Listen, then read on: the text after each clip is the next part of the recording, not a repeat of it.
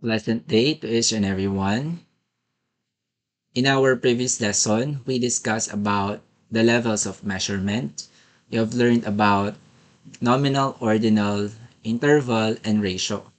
Also, we discussed the concepts of validity and reliability and its different types and the significance in establishing a sound instrument or questionnaire.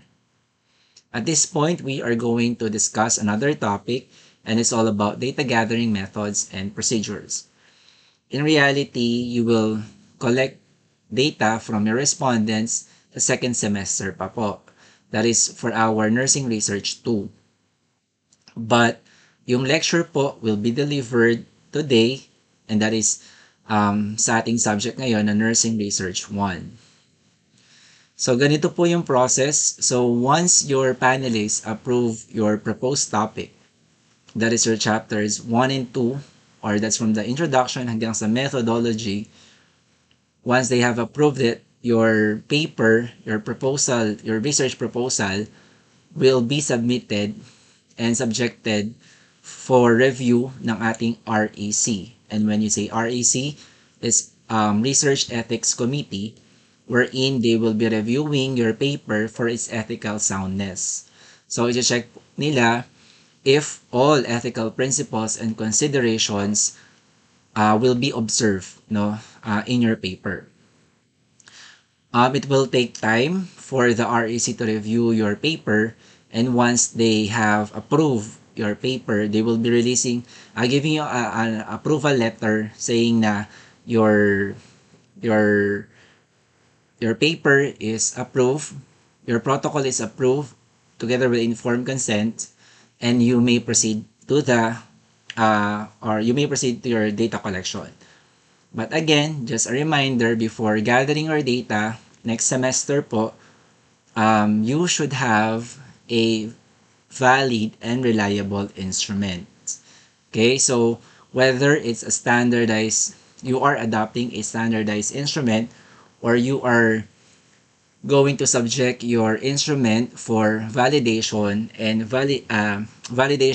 reliability testing, it is imperative na dapat ma-observe yung process na to.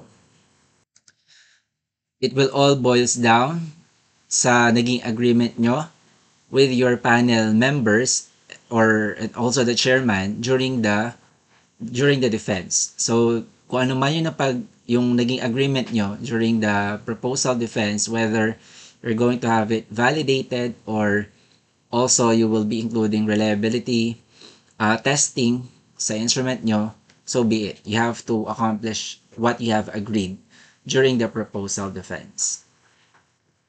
Okay, so let's now talk about our lesson, which is about data gathering methods and procedures. Questionnaires are one of the most common data collection methods used by nurse researchers. Other data collection methods include interviews, observational methods, and various physiological and psychological measures. Try not to be confused by the wide variety of data collection methods as we discuss the various methods that is presented in this chapter. Try to envision a research project that might call for each type of data collection method that I will be discussing. So when we say data, these are the pieces of information or facts that are collected in research. So that is our definition of data. Pieces of information or facts collected in research. Data is plural, datum is singular po. Although the data collection step of the research process may be very time-consuming, it is sometimes considered the most exciting part of research. Time-consuming siya in a sense that depende po kasi depending on your research design, di ba? You have hundreds of respondents depending on the sample size also.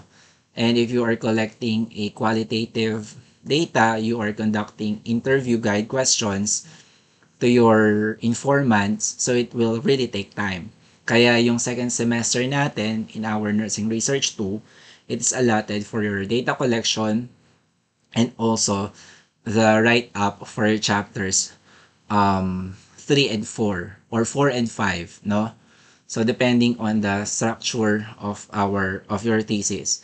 But in general, yung nursing research 2, it will start sa ating results and discussion hanggang sa conclusion and recommendation. Okay? But again, time consuming bago mo magawa yung results and discussion, of course, you have to collect your data and it's time consuming. So data collection is a systematic process of gathering observations or measurements. Whether you are performing research for business, governmental, or academic purposes, data collection allows you to gain first-hand knowledge and original insights into your research problem. Take note of the term systematic process. So, di ba in your paper, nakalagay doon your data collection procedure, the step-by-step process na gagawin nyo when you collect your data.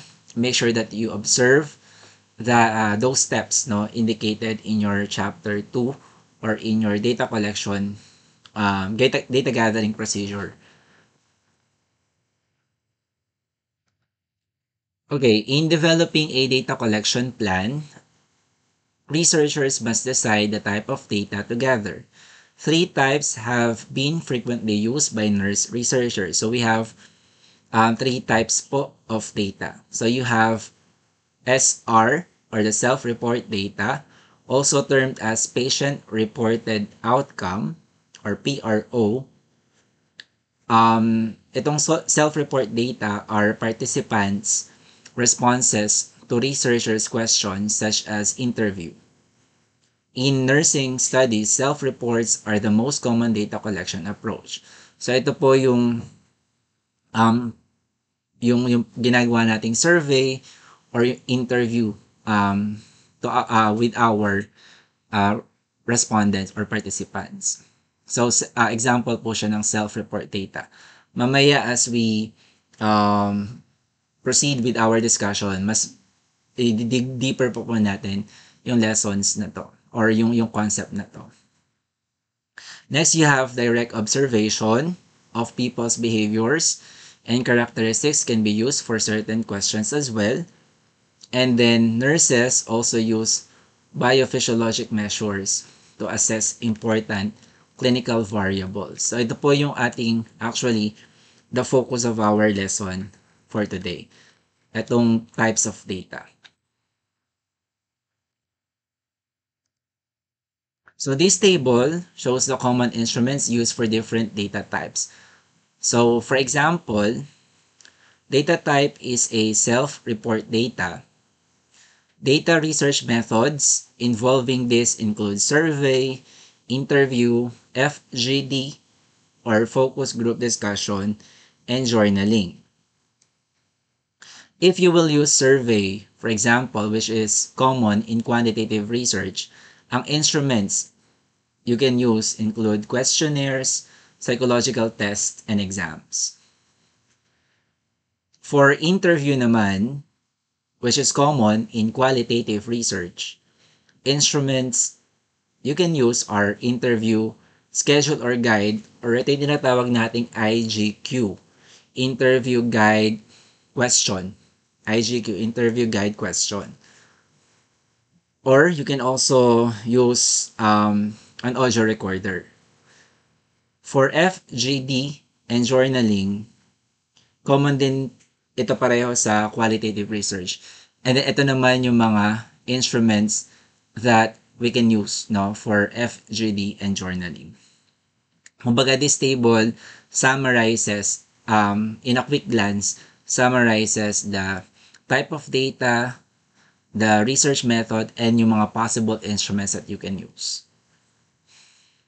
If the type of data is observation, again, we have here the different methods, and then these are the instruments.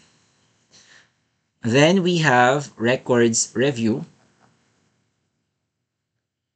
This is the research method, and then ito yung mga instruments that you can use for records review. Common to if you will be, for example, utilizing a qualitative design. Meron tayong mga qualitative design na gumagamit ng records review. And then finally, we have biophysical data. And then these are the possible instruments that we can use. So again, this is just a summary. We are going to discuss this further as we proceed with our discussion. Now, regardless of the type of data collected in a study, data collection methods vary along several dimensions, including structure, quantifiability, and objectivity. Data for quantitative studies tend to be quantifiable and structured, with the same information gathered from all participants in a comparable, pre-specified way. Quantitative researchers generally strive for methods that are as objective as possible. So let's start. Again, the first type of data that we are going to have our attention and will be our focus is self-reports. This is very common, no? Self-reports, or also known as PRO, patient-reported outcomes. So structured self-report methods are used when researchers know in advance exactly what they need to know and can frame appropriate questions to obtain the needed information. Structured self-report data are collected with a formal written document which is termed as an instrument. Again, pag sinabi nating instrument, it is a structured self-report data and formal, and of course it is kumbaga written, no? It's already printed, no? The instrument is known as an interview schedule when the questions are asked orally, face-to-face, or by telephone. Ngayon kasi hindi na uso yung telephone, so probably using the web, no, or using our computer or our laptop or desktop, no. So it's either via Zoom or Google Meet. So pwedeng we use interview schedule, which is a type of an instrument. Or an instrument can be a questionnaire when respondents complete the instruments themselves. So the different advantages of self-reports, if researchers want to know how people feel or what they believe, the most direct approach is to ask them. Self-reports frequently yield information that would be difficult or impossible to gather by other means. Behaviors can be observed, but only if people are willing to engage in them publicly and engage in them at the time of data collection. So that is one of the advantages of self-reports. Now, if you want to obtain information, direct hand information from the respondents, then you can ask them directly. Okay, so you can use self-reports. On the other hand, the disadvantages of this method or type of data would be, which is a serious issue of concern, would be the validity and accuracy of self-reports, no? Kung valid ba talaga and accurate yung nire-report or sinasabi sa atin ng ating respondents. The question here is, how can we be sure that the respondents feel or act the way they say they do?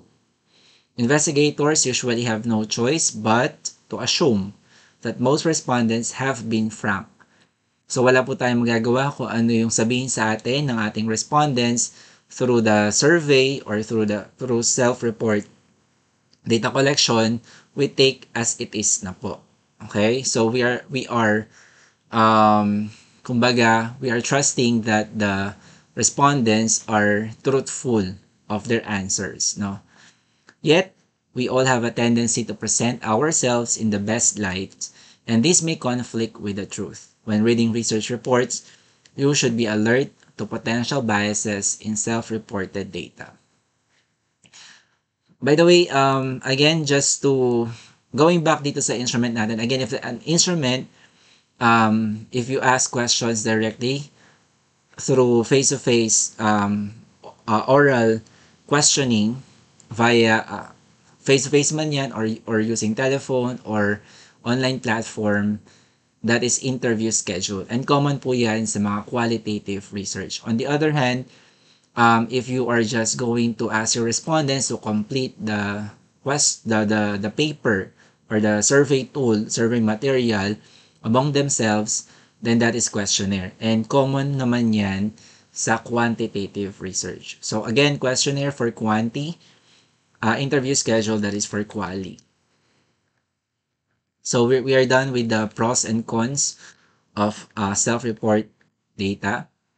Let's now talk about question form of the self-reports or PRO, patient-reported outcomes. So in a totally structured instrument, respondents are asked to respond to the same question in the same order. Close-ended, or also termed as fixed alternative questions, are ones in which the response options are pre-specified.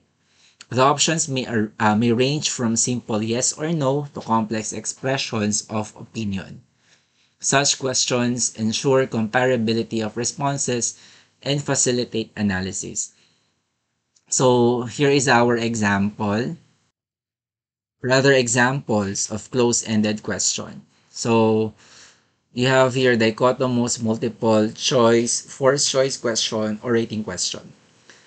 A dichotomous question, you are giving two options to your respondents. Kaya die means two. So the respondents have two options to choose from.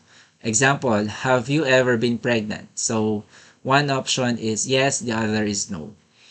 Second type of a close-ended question would be multiple choice question. Again, when you say close-ended, no, the respondents cannot explain further kung ano yung naging sagot niya. Kaya siya close-ended. Mamimili lang siya sa options na meron ka doon sa iyong tool. Okay? Just like in this example. So, for multiple choice, how important is it to you to avoid a pregnancy at this time? So, and these are the options.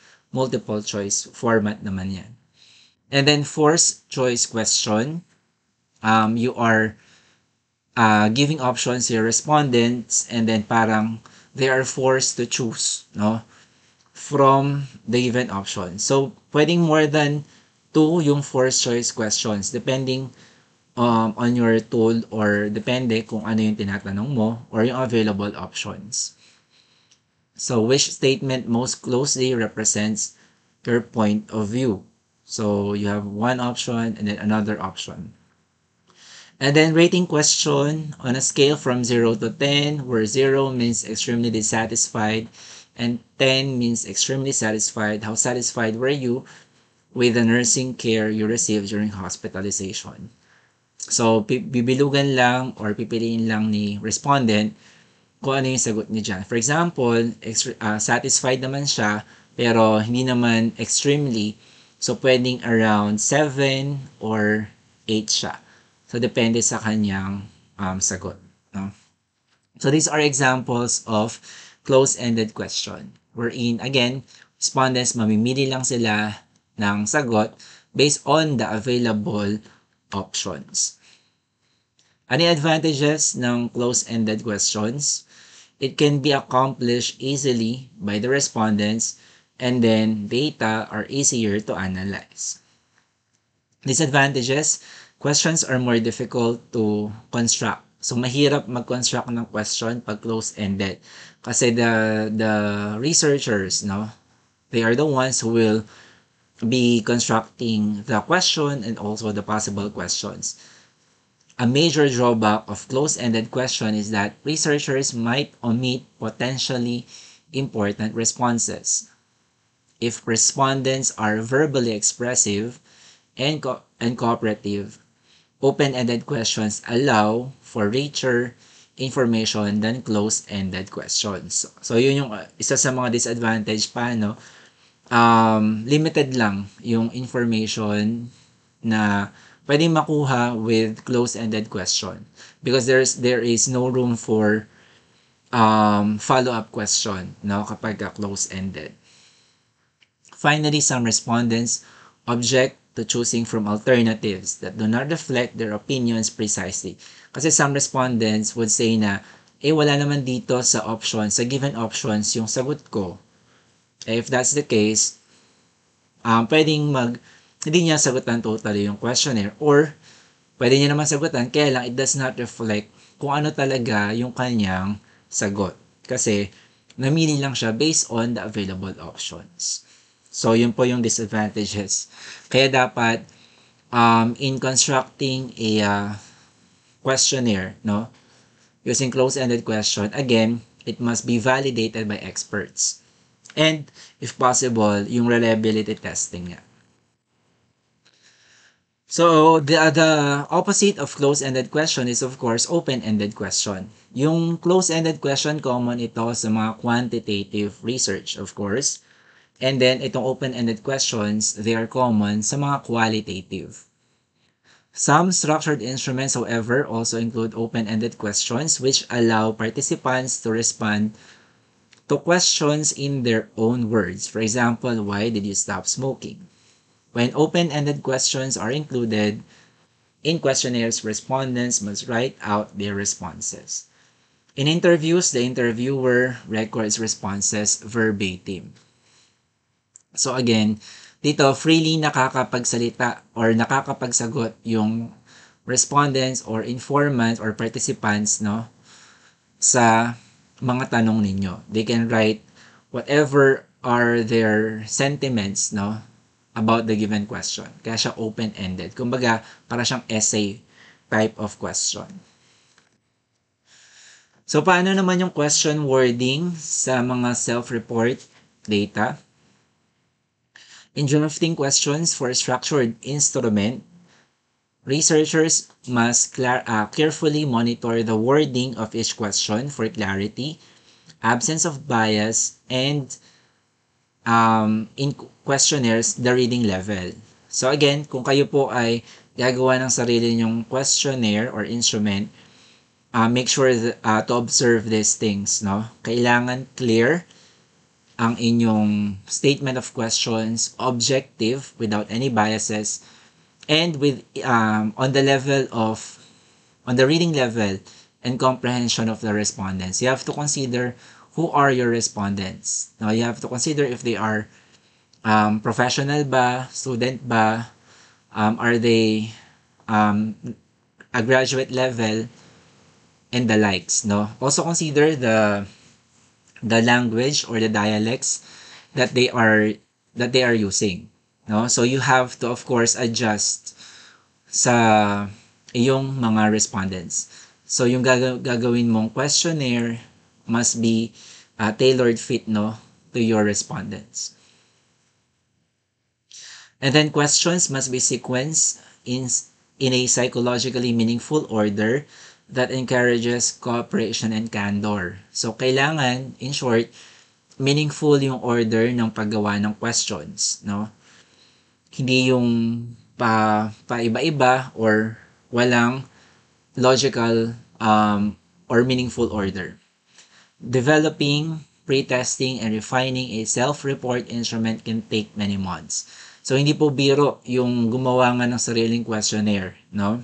It takes time, it takes months to develop kasi nga ipapa-validate mo pa siya to experts, no, either content man yan, face validity man yan, and other types.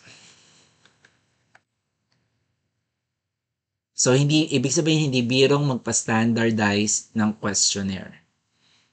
Okay, so let's start with the first type of first example of a self-report or patient-reported outcome, which is questionnaire. Again, the first type na i-discuss natin ng self-report pa rin tayo ha, or PRO, is a questionnaire.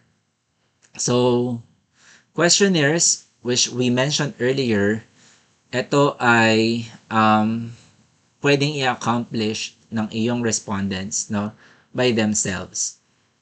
Questionnaires may be used to measure knowledge levels, opinions, attitudes, beliefs, ideas, feelings, and perceptions, as well as to gather factual information about respondents. Of course, the validity of the data obtained through this method is governed by the respondent's willingness or ability to provide accurate information. So mahalaga yung cooperation and again, truthfulness na ibibigay sa atin ng respondents. What are the advantages of using questionnaires? Again, common po ang questionnaires sa quantitative research design. They are less costly and are advantageous, no, for geographically dispersed samples. So, mas madaling mag-print, magpa-Xerox, di ba, ng um, questionnaire, tapos ibibigay mo yan to your respondents, and then wait for them to accomplish the paper, and you're done. Tapos, you can proceed to your next location kung ang iyong sample is geographically dispersed or medyo hiwa-hiwalay. Internet questionnaires. Nung pandemic, di ba? Uso itong online G-form natin. They are especially economical and are increasingly important means of gathering self-report data. Although ang response rates sa mga G-form, Google form, or yung mga online questionnaire, the response rates tend to be low, no? Questionnaires offer the possibility of anonymity. That is also an advantage, which may be crucial in obtaining information about certain opinions or traits. So this is an example of a questionnaire from this author, 2015. The author sent a web-based questionnaire to a convenience sample of 3,300 male college students. Imagine the number, no? 3,300. So, of course, napakadali lang. I mean, it is made possible by using a questionnaire, di ba? So, the college students attending a public university. The purpose of the study was to document the rate of human papilloma virus vaccination in college men and to examine factors associated with being vaccinated. The responses were received from 410 students. Yun nga lang, di ba? As seen from this example, the response rate is quite low. Ang sinendan ay 3,300 male college students, but the response rate is just 410. So, yun yung disadvantage kapag online. Tama ba? This is online. Okay. Yeah, kasi it's a web-based questionnaire. So, only 410 responded to the question or to the survey questionnaire. Okay, next natin, so we're done with the first type of self-report, which is questionnaire. The second type is interview. Okay, common naman yung interview sa mga qualitative research design. So another method for self-report data is interview, when the questions are asked orally, face-to-face, or by telephone, or by using online platform nowadays, no? Hindi na medyo uso kasi ang telephone or using cellphone, no, through in collecting data. It's either orally through face-to-face or using an an online platform such as Google Meet or Zoom, di ba?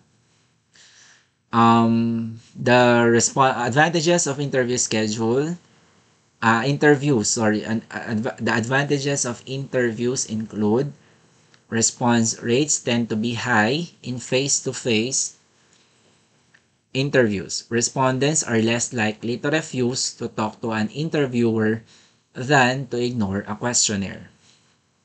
Kasi parang, since it's an interview and you are asking the participants face-to-face, parang mahirap silang makahindi, di ba? Sa gagawing data collection. Pero depende pa rin yan sa participants. So low response rates can lead to bias because respondents are rarely a random subset of the original sample. In the Internet Questionnaire study of the college men, the response rate was under 15%. And also, some people cannot fill out a questionnaire. For example, young children, which places interview, no, um, to an advantage. No, interviews are feasible with most people. Again, some advantages of face-to-face interviews pa would also apply sa mga online platform. Long or complex instruments are not well suited to telephone or cell phone or online platform. But for relatively brief instruments, interviews combine relatively low cost with high response rates. And then this is our example. Oliver and colleagues 2016 conducted telephone interviews with a sample of 1,024 participants. The interviews included questions about cancer risk knowledge with particular emphasis on colorectal cancer risk knowledge. So in this example, I think this is quantitative research seeing the number of respondents. So pwede kasing you collect data using interview. Orally, binabasa mo yung questionnaire to your respondents and then ikaw na yung nag-fill out based on their response. No? So, pwede naman yun using interviews. But commonly ginagamit din ng interviews no sa mga qualitative research wherein meron tayong interview guide questions and tinatanong natin yung respondents or participants for qualitative research of their experiences, of their perceptions using a structured, semi-structured, or unstructured data collection. And again, if interviews are used for qualitative research, yung informants or participants natin ay hindi ganito kadami. So usually, nasa 20, 30, or even 10 lang yan. So ganun lang siya until you reach the point of data saturation. So let's talk about scales. Social psychological scales are often incorporated into questionnaires or interview schedules. So alam naman natin na yung questionnaires na ginagamit natin ay gumagamit ng scales or scale. A scale is a device that assigns a numeric score to people along a continuum like a scale for measuring weight.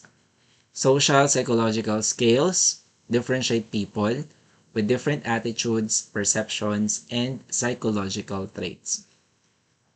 So one technique is the Likert scale. Kilalang kilala niyo na to, Likert scale.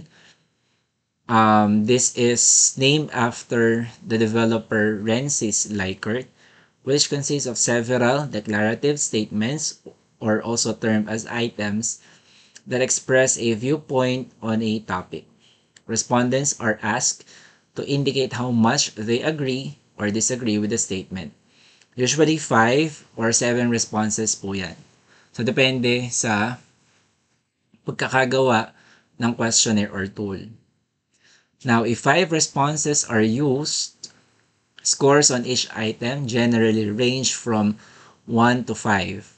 A score of 1 is usually given to a strongly disagree, 2 to disagree, 3 to uncertain, 4 to agree, and then 5 to strongly agree. So meaning, 1 is the extreme na strongly disagree, and then 5 is the extreme na strongly agree. So yun yung opposite ends natin. So again, if the scale uses 5 responses, no?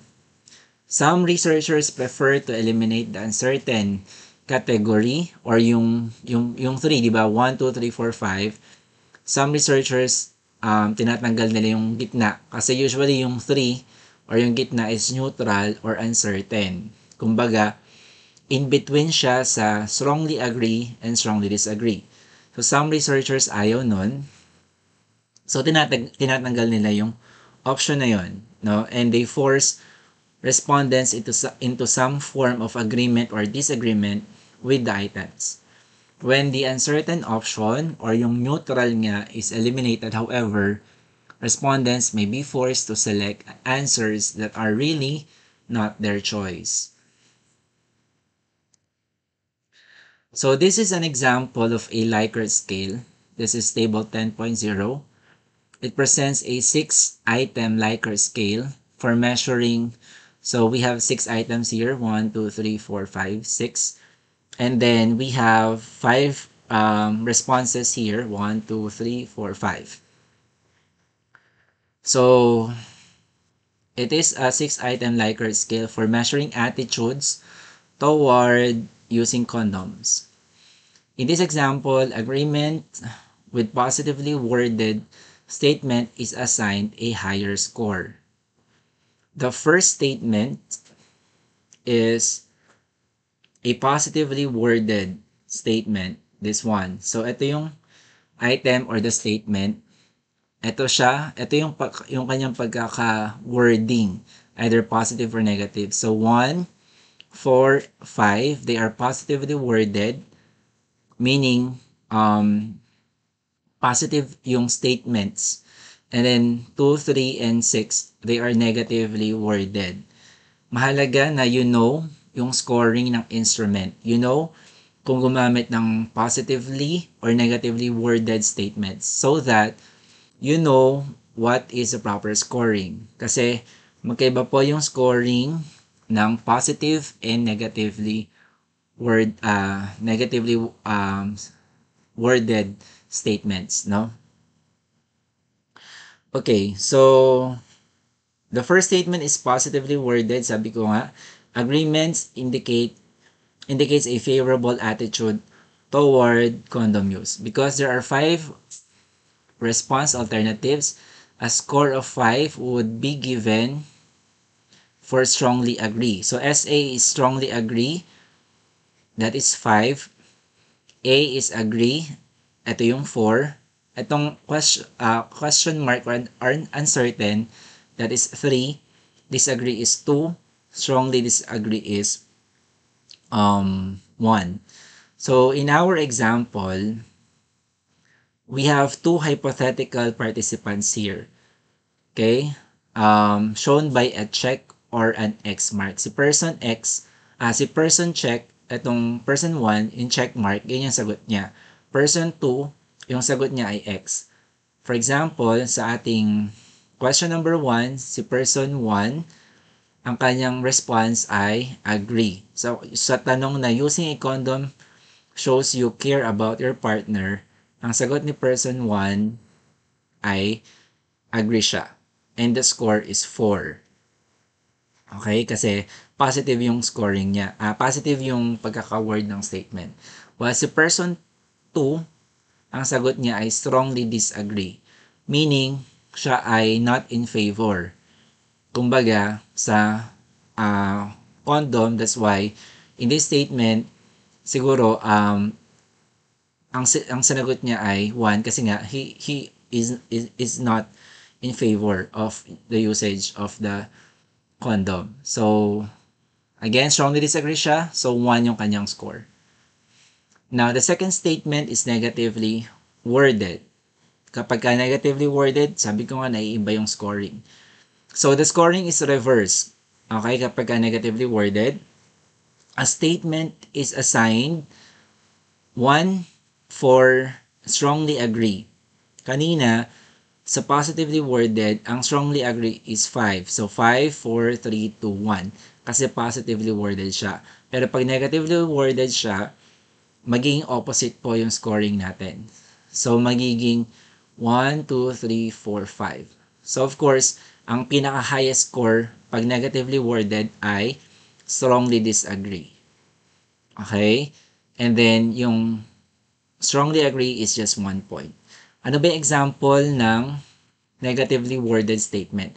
My partner would be angry if I talk about using condom. 'Di ba? It's a negatively worded statement. Kasi nga, her partner would be angry if um, the respondent would talk about using condom. So, ayan, in this example, si person 2, ang sagot niya ay 3, which is uncertain siya, so that the score is 3. Si person 1, ang sagot niya ay strongly disagree.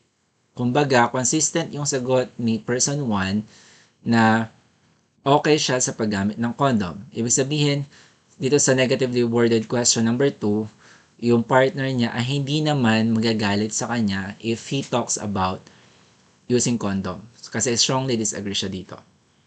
Okay, so ibig sabihin, seeing the answer of person 1 to all items and seeing the score, 26 siya.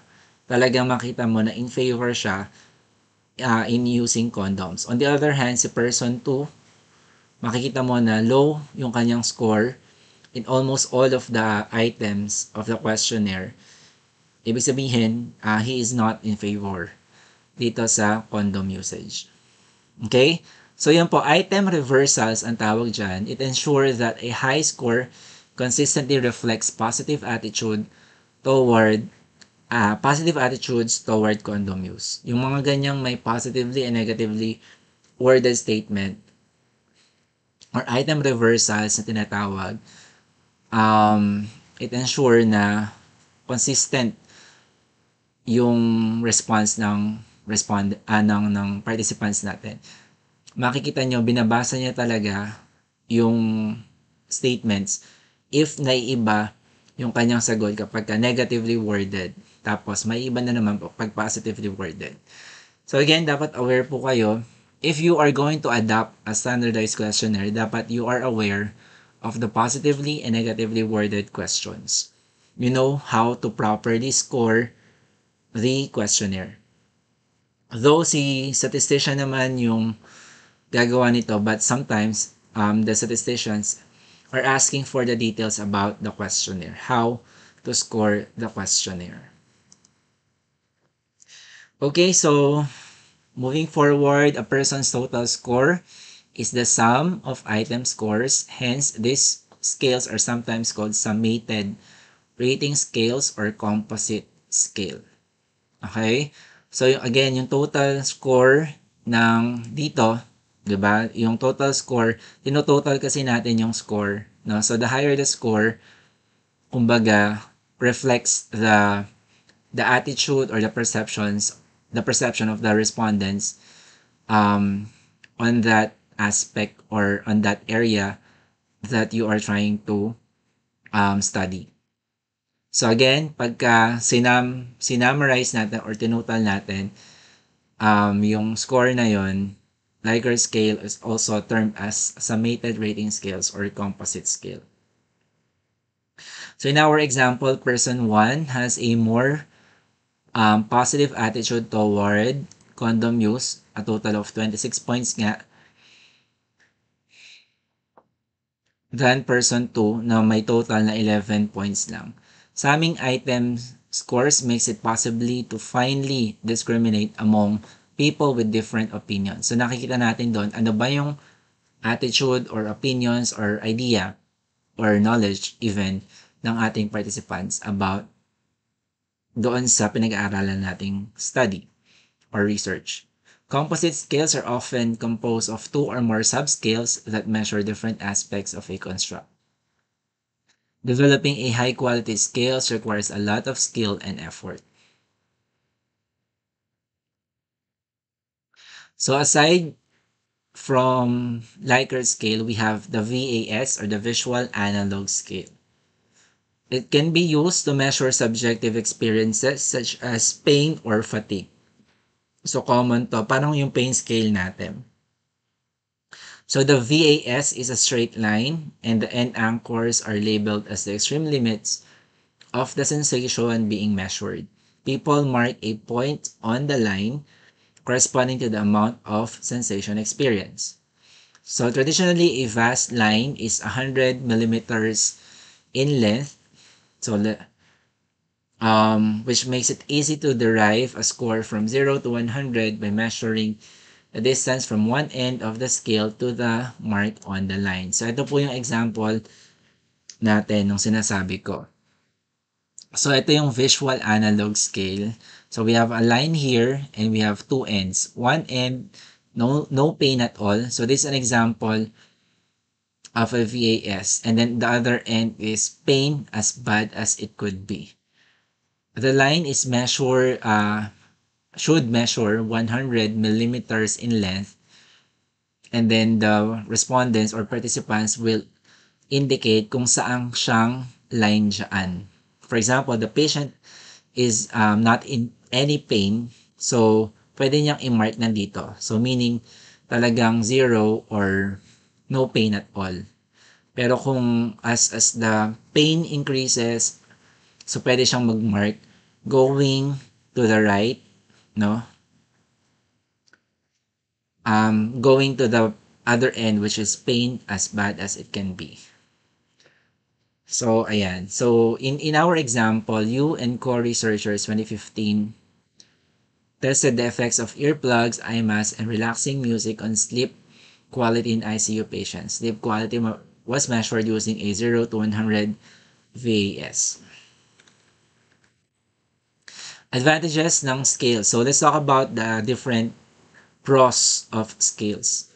Scales permit researchers to efficiently quantify subtle gradations in the intensity of individual characteristics. Scales can be administered either verbally or in writing, and so can be used with most people. Disadvantage naman, scales are susceptible to several common problems. So ito, may mga technical terms tayo dito. We have many of which, no, yung susceptibility ng scale to several problems, this is referred to as response set biases. So, ibig sabihin, ito yung mga problems commonly encountered, no, in using scales. So, the most important biases are the following. Social desirability response set bias. So, it is a tendency to misrepresent attitudes or traits by giving answers that are consistent with prevailing social views. So, meaning, kung ano yung napapanahong social views or social opinions that time, pwedeng yun na rin ang isagot ni respondent natin. Not truly or not true of his or her answer. Kumbaga, makikisagot na lang siya based on the social opinions during that time. Okay, social desirability response set bias yon. And then, extreme response set bias is a tendency to consistently express extreme attitudes. For example, strongly agree, leading to distortions because extreme responses may be unrelated to the trait being measured. Ito yung mga respondents naman na mahilig magsagot ng extreme answer. For example, you have a given statement and then ang isasagot niya is extreme. Halimbawa, 5 o kaya 1. Strongly agree or strongly disagree. So, these are extreme answers na pinili niya lang pero not really the perception or attitude or hindi talaga yun yung true answer niya. No? Kumbaga, laging extreme yung kanyang mga sagot na pinipili. And then you have here the acquiescence response set bias. So it's a tendency to agree with statements regardless of their content by some people. Ito yung tinatawag nating yes-sayers. Okay? So kumbaga, ito yung mga agree na lang na agree regardless of the statement. So yes-sayers, they will just agree. No? Kahit hindi naman yun talaga yung kanilang opinion or knowledge or perception. And then the opposite is tendency for other people to disagree. Ang tawag naman natin doon, naysayers, with statements of the question content is less common. So, mas common po yung yesayers na agree lang na agree kahit hindi naman talaga yun yung kanilang sagot.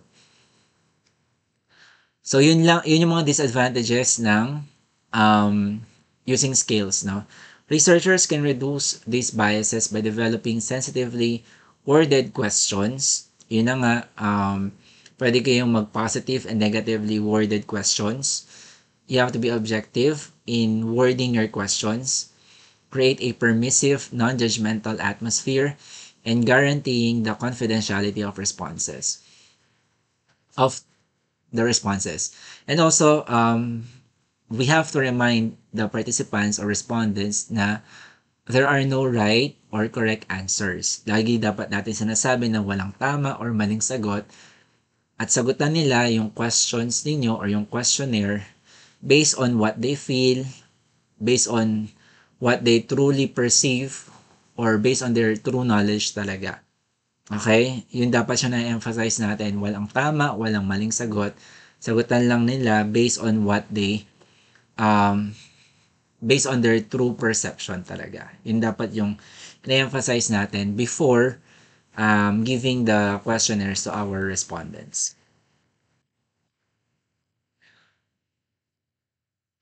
Okay, so yun po yung first type. So nasa first type pa lang tayo ng data, which is about self-report or PRO, patient reported outcome. So just to recall, we have yung dalawang most common na ginagamit natin for self-reports. You have the questionnaires and you have the interviews. Now, moving to another type of data would be observational methods. Ang pinaka-common, di ba, nasabi ko kanina na type ng data ay self-report. So, observational, meron din tayo nito, but less common. Depende talaga yan on the type of your research design. And how would you answer your SOP? For some research questions, direct observation of people's behavior is an alternative to self-reports, especially in clinical settings. Observational methods can be used to gather such information as patient's condition. For example, the sleep-wake state, verbal communication, non-verbal communication, activities, and environmental conditions. Observations can be made through the human senses and then recorded manually, but they can also be done with equipment such as video recorders. So researchers do not always tell people they are being observed because of awareness of being observed may cause people to behave atypically. Behavioral distortions due to the known presence of an observer is called reactivity. Or di ba, we have also talked about the Hawthorne effect. So recall yung mga concepts na yon that would affect the result of the study. The concept of Hawthorne effect, tapos itong reactivity, no? Structured observation involves the use of formal instruments and protocols that dictate what to observe, how long to observe it, and how to record the data. Structured observation is not intended to capture a broad slice of life, but rather to document specific behaviors, actions, and events. Now, take note that researchers often use structured observations when participants cannot be asked questions or cannot be expected to provide reliable answers. So, kung hindi makapagsagot ng maayos yung ating respondents or hindi possible yung self-report data, then we can resort to observational, or structured observations in this matter. Many observational instruments are designed to capture the behaviors of infants, for example, children or people whose communication skills are impaired. So, yun, doon natin common na ginagamit itong observation. Advantages: certain research questions are better suited to observation than to self-reports, such as when people cannot describe their own behaviors. This may be the case when people are unaware of their behavior, for example, yung mga stress-induced behavior, when behaviors are emotionally laden, such as in grieving, or when people are not capable of reporting their actions, such as in the case of young children. Observational methods have an intrinsic appeal for directly capturing behaviors. Nurses often in a position to watch people's behaviors and may, by training, be especially sensitive observers. Tayo in terms of our assessment, di ba? We are trained to have a good assessment sa ating pasyente. Kaya of course, we can also do this type of data collection, yung observation. Disadvantages nito, shortcomings of observational methods include possible reactivity. No, yun na nga yung naging reactive yung ating participants because or nagbe-behave sila in such a way na mas maayos because they know they are being observed. Or the Hawthorne effect, no? When the observer is conspicuous and the vulnerability of observations to bias. For example, the observer's values and prejudices may lead to faulty inference. Observational biases probably cannot be eliminated, but they can be minimized through careful observer training and assessment. So one again, a disadvantage is yung pagiging objective din ng ating observer, no? Sometimes nagkakaroon ng bias yung ating observer to that of being observed, that of course leads to unreliable data. Kaya mahalaga yung training and assessment, no, for observers, yung gagawa nung method na to. An assessment and training should be done prior to data collection para walang bias, walang prejudices yung ating observers.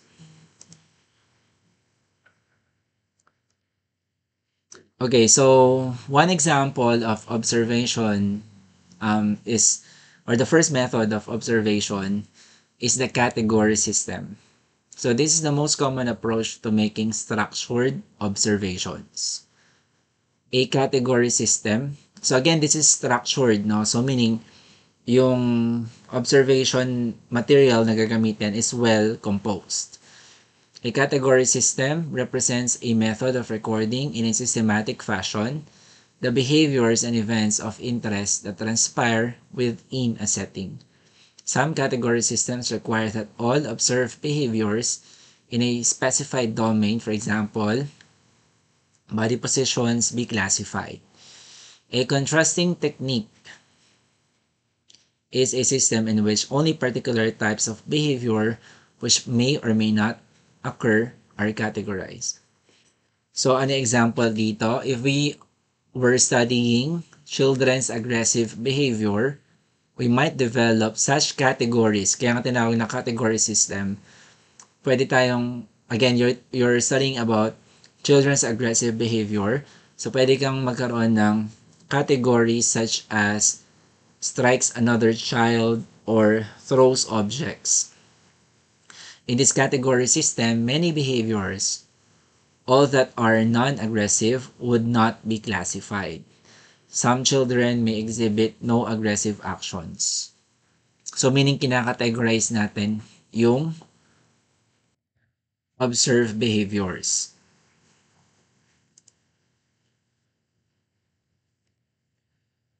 Category systems must have careful, explicit operational definitions of the behaviors and characteristics to be observed. Each category must be explained, giving observers clear-cut criteria for assessing the occurrence of the phenomenon. So in this example by Nielsen and colleagues 2014, a study of nursing care quality that involved observations of communication between nurses and mechanically ventilated patients in an ICU. Among many different types of observations made, observers recorded instances of positive and negative nurse behaviors. So, yun yung naging category, no? Positive and negative nurse behaviors. According to carefully defined criteria, nurse behaviors that were neutral were not categorized. Ayan. So, actually, in my experience, wala pa akong nabasa or na-handle na advice ko using this one, observation na category system. Well, yung observation type of data nga kasi, sabi natin, is seldomly used. More often than not, we resort to a self-report data, no? Yung mga questionnaire and interviews. Kaya less common itong observation. More so itong category system. Now, category systems are the basis for constructing a checklist, no? The instrument observers use to record observations. So again, checklist is the instrument observers use to record observations. Kumbaga, kaya nga siya tinawag na checklist, di ba? Naka-indicate or enumerate lahat ng observations, so check-in lang ng observer kung nangyari ba or hindi. Parang yung sa skills ninyo, di ba, in your RLE, your CI is observing you, no? If the skills or the technique or the procedure is done or not done. So, yun yung checklist natin. The checklist is usually formatted with a list of behaviors from category system on the left and space for tallying the frequency or duration on the right. The task of the observer using an exhaustive category system is to place all observed behaviors in one category for each unit of behavior.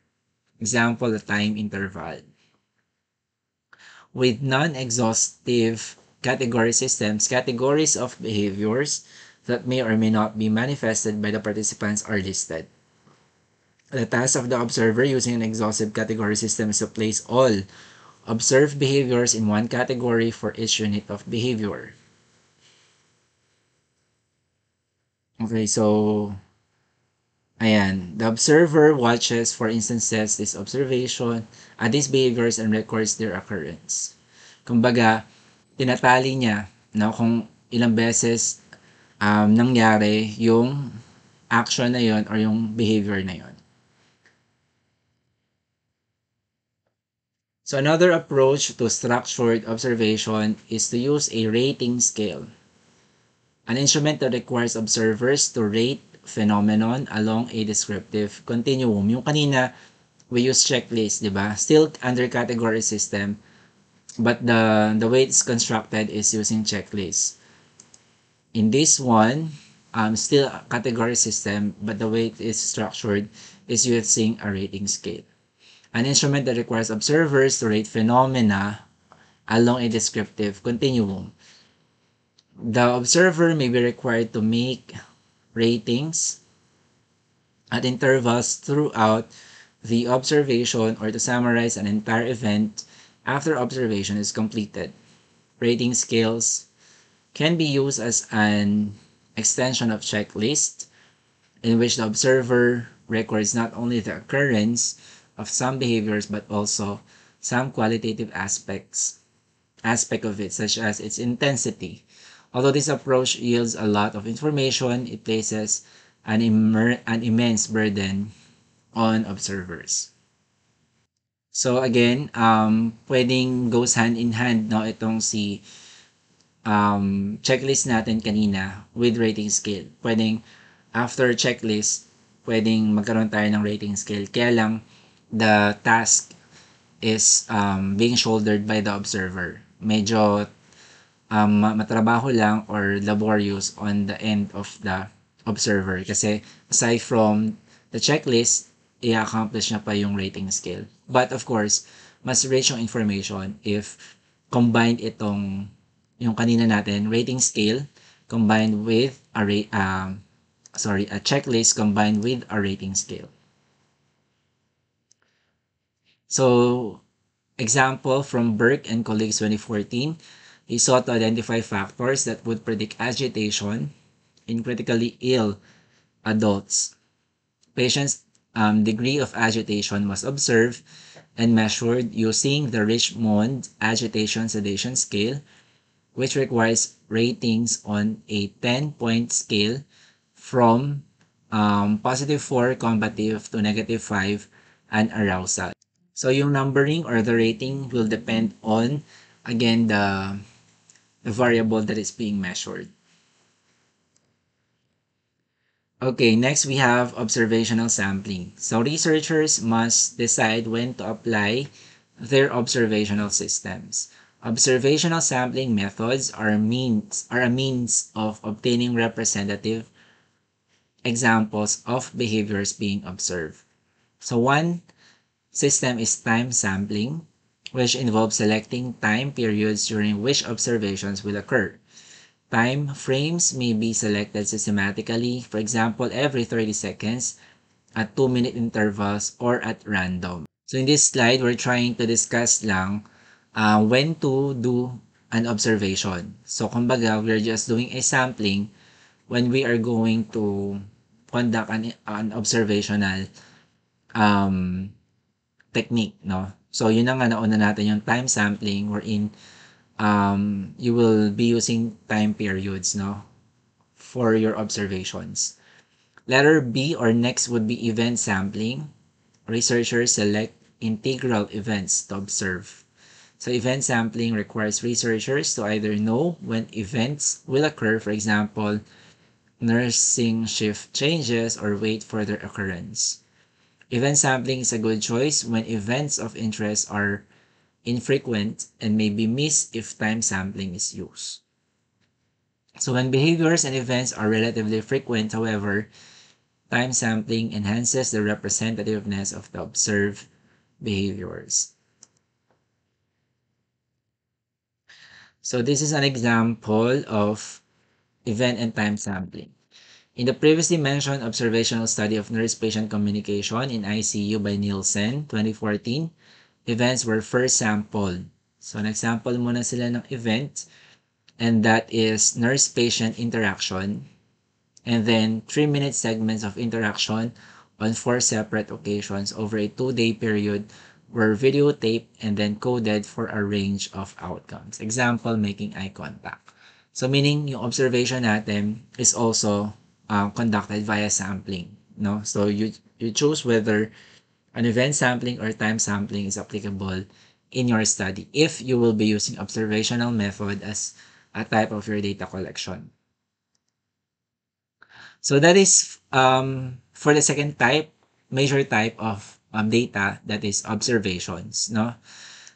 So again, just to recall, ang naging una natin is self-report or PRO, patient reported outcome.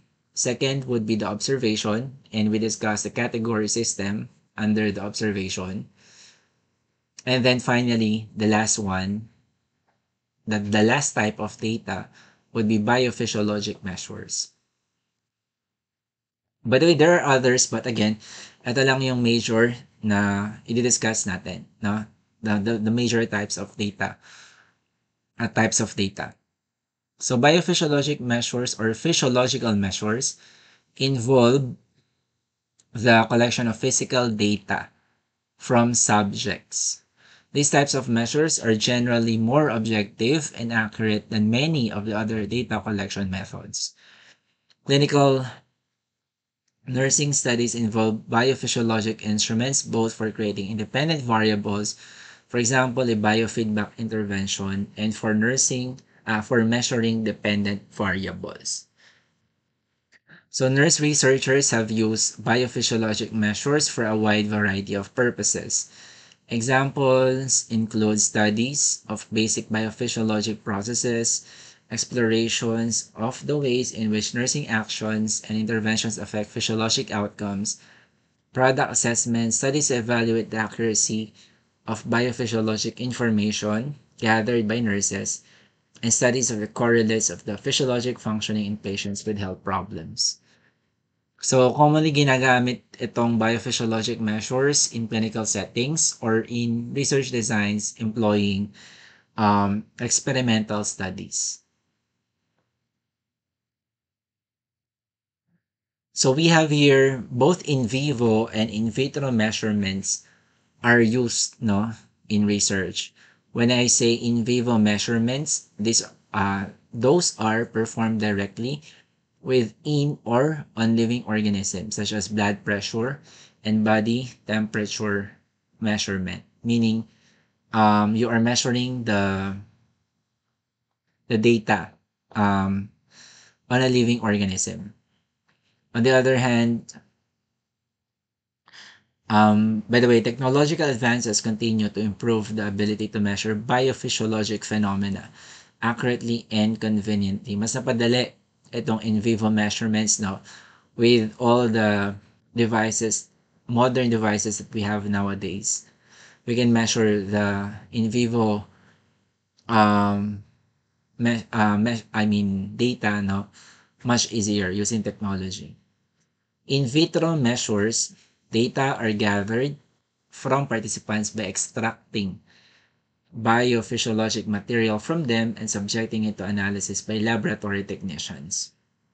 In vitro measures include chemical measures, for example, measurement of hormone levels, microbiologic measures such as bacterial counts and identification, and cytologic or histologic measures such as tissue biopsies.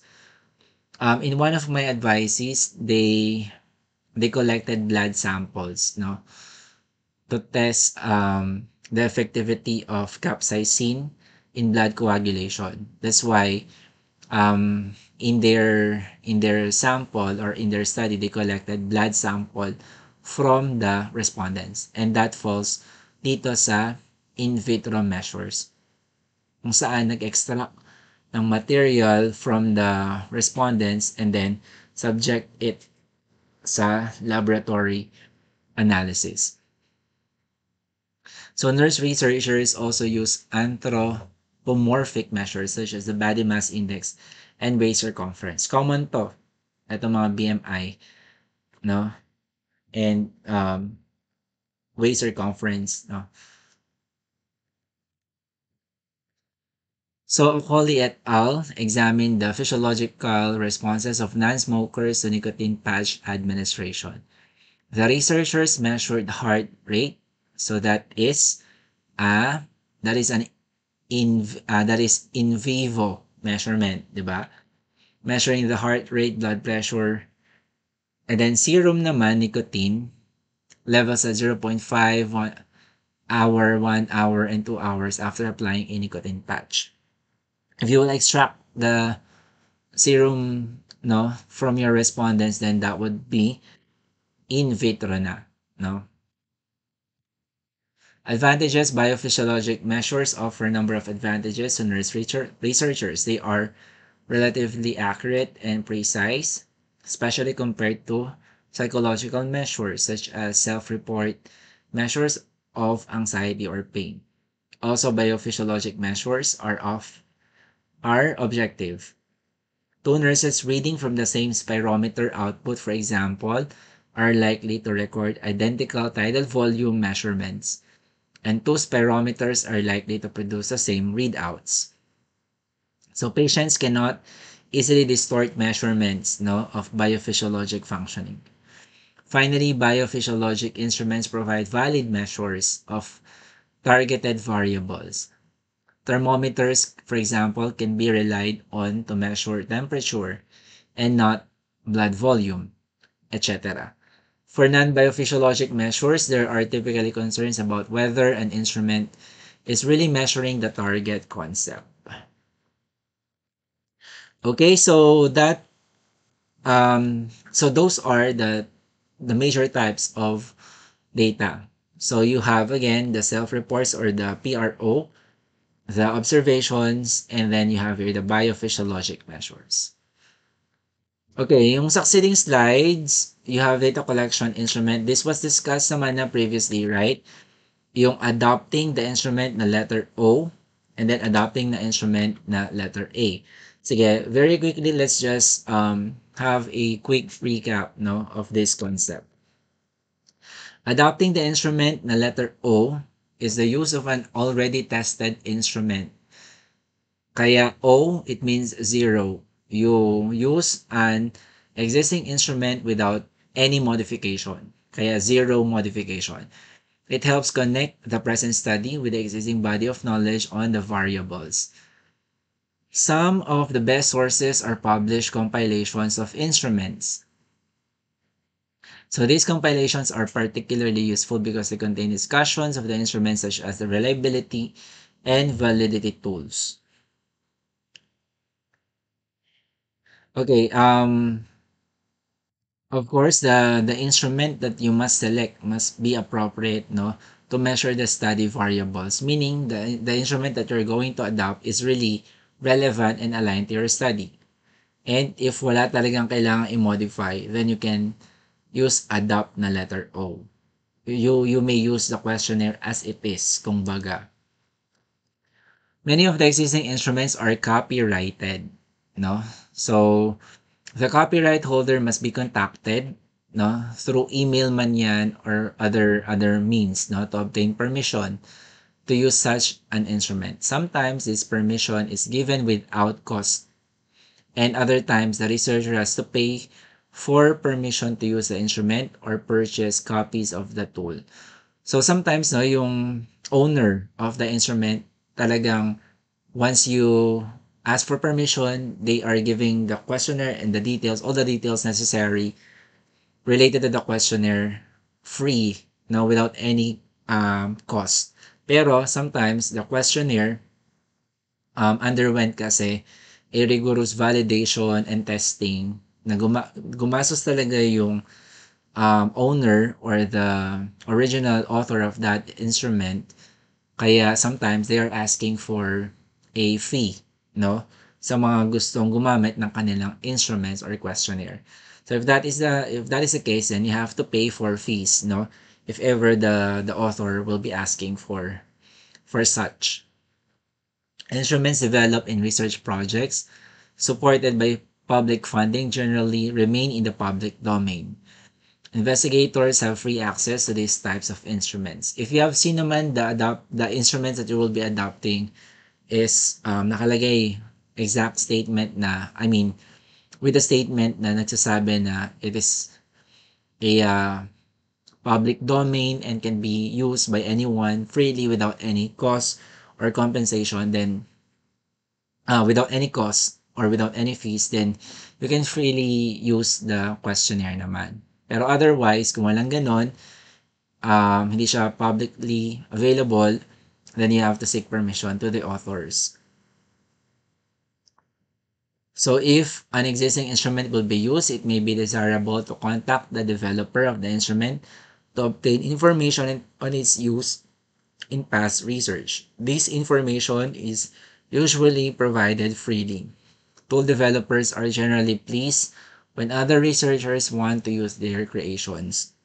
Frequently, the only request that will be made is that a copy of the study results and the data, particularly data on the reliability and validity of the instrument, be forwarded to the person who developed the instrument. Sometimes may mga ganong scenario, may ganong nire-require si developer or author of the instrument.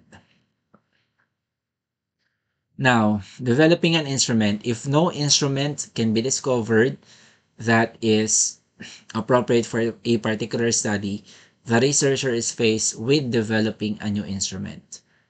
The development of a completely new instrument is a demanding task. It has to undergo instrument reliability and validity tests. Just like what we have discussed previously before, it can be officially used for your data collection. Adapting an instrument na letter A naman, it is also it may be possible, no, to revise an existing instrument. Caution must be exercised when this approach to instrument development is used. If any items are altered or deleted or new items are added to an existing instrument, the reliability and validity of the tool might also be altered. So new reliability and validity testing will need to be conducted. Kapag may papalitan, tatanggalin, or i-add kayo to the original instrument. Also, permission to revise the instrument will have to be obtained from the developer of the tool or yung tinatawag nga natin instrument adaptation na letter A. So, the development of a completely new instrument is a demanding task. Medyo laborious yan and time-consuming, and it also requires cost, no? Kapag ka magpapavalidate kayo sa experts. And we have reached na the conclusion of our discussion. So good luck on your data collection. Thank you for taking time to listen. If you have any questions, can you raise them to me during our synchronous meeting. God bless you and ingat lagi.